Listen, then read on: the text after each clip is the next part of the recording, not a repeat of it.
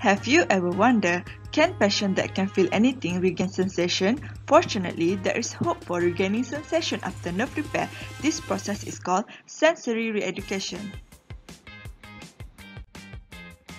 The human nervous system is incredibly complex, and once damaged, it requires significant time to repair.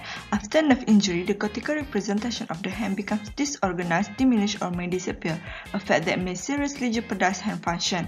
Sensory reeducation helps patients with various forms of sensory loss and impairment retrain their sensory pathway, adapt to change ability, and regain function.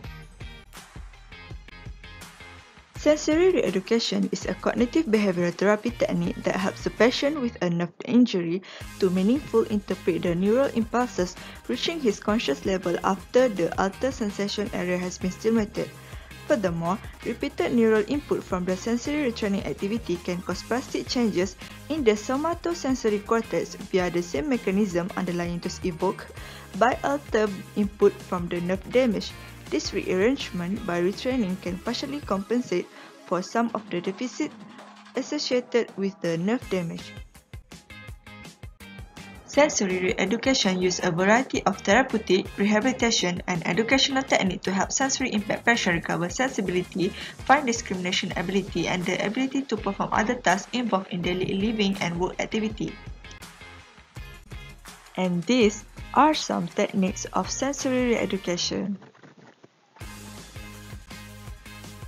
And this is the common causes of the sensory impairment. In addition to actual loss of sensibility and related functional ability, paresthesia may be present. So, the purpose of the intervention is to recover functional sensibility in the damaged area, to learn adaptive functioning, to retrain sensory and neural pathway, to regain function, to retrain responses to stimuli, and to adapt to change ability. Following repair of major nerve trunk, there is initially a period of phase 1 lasting for several months when no regenerating fiber have reached the senseless hand, followed by phase 2 representing reinnervation of the hand. In the early phase, historically, the goal of sensory retraining in the early stages has been to re-educate constant versus moving touch perception. That is, a patient must relearn what steady touch feels like in comparison to moving touch, as well as where the contact is occurring on the skin. In the early stages, a higher stimulus intensity may be required to help the patient distinguish between continuous and moving touch, but the intensity should never be so high that it causes discomfort. Desensitization with moderate stroking using a varied texture or mild tapping is advised if hyperesthesia or dysesthesia arises. For late phase, the goal of the late phase of retraining is to re-educate patient directionality of movement perception. For example, is the movement of an external item over the skin from left to right or right to left. Moreover, sensory education should start immediately after nerve repair, which is phase 1, to preserve the cortical hand representation, because the goal of sensory education is to find ways to maintain or restore cortical hand representation after nerve injury or repair. And these are the contraindications for sensory reeducation. In phase 1, the hand is without sensibility and the hand map in the brain has disappeared. This phase lasts around 3 to 6 months after an injury at this level. During this time, the patient may have minimal feeling in the hand. It is important to ask the patient to carefully wash the hand to prevent injuries such as burns. The sensory reeducation in this early phase is aimed at stimulating the part of the brain supplied by the nerve damage. This is done by giving the brain an illusion of sensibility in the hand. The training for phase 1 is mirror therapy. First, position the mirror so the patient can see his uninjured hand in the mirror looking like the injured hand. In this way, it can create an illusion that means that the brain thinks there is activity in the injured hand. In phase 2, the axon have reached the hand and the hand map in the brain has a change pattern. Phase 2 is begun when sensation is returning in the palm and 3 months after a repair at wrist level. This is to improve your ability to be able to tell where you are being touched, known as localization.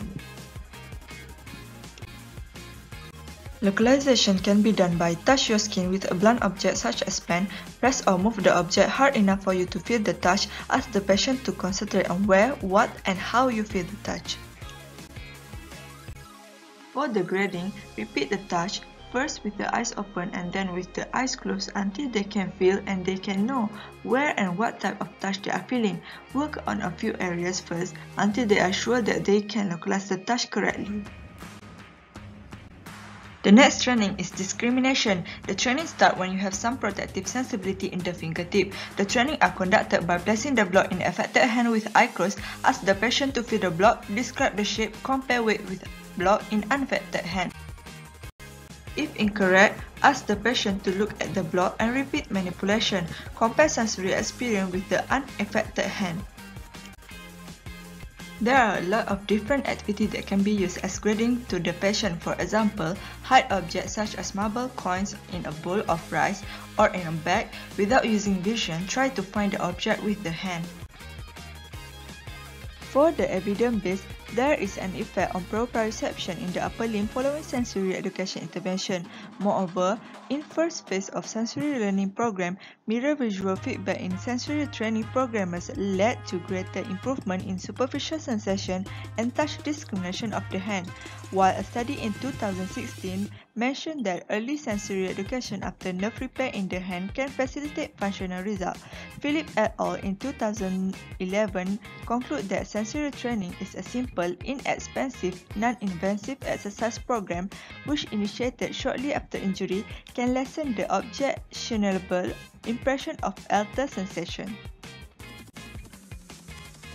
In addition, there is a significant improvement in sensibility after sensory education. Next, after median nerve repair, sensory education is a cost-efficient technique to improve sensibility of the hand. Moreover, patients who had an insensitive hand gain the ability to recognize objects through sensory education. And lastly, besides improving the level of sensibility in the hand, sensory education also improves the functional activities daily living of the patient. So, for the conclusion, sensory education is a therapeutic program using sensory stimulation to help sensory impaired patients recover functional sensibility in the damaged area and learn adaptive functioning. Sensory education uses a variety of therapeutic, rehabilitation and educational techniques to help sensory impaired patients recover sensibility, find discrimination ability, and the ability to perform other tasks involved in daily living and work activity. Sensory re-education may be delivered in indirect ways as part of a larger therapeutic program rather than being an independent, distinct therapy. OT will do intervention of mirror therapy in phase 1, while in phase 2, OT will do localization and discrimination between texture.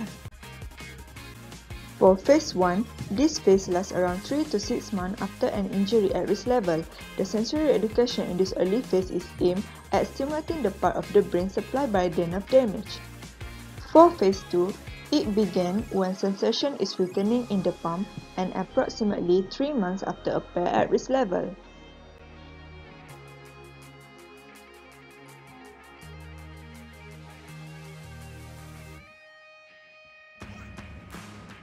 And with that, thank you so much for your attention.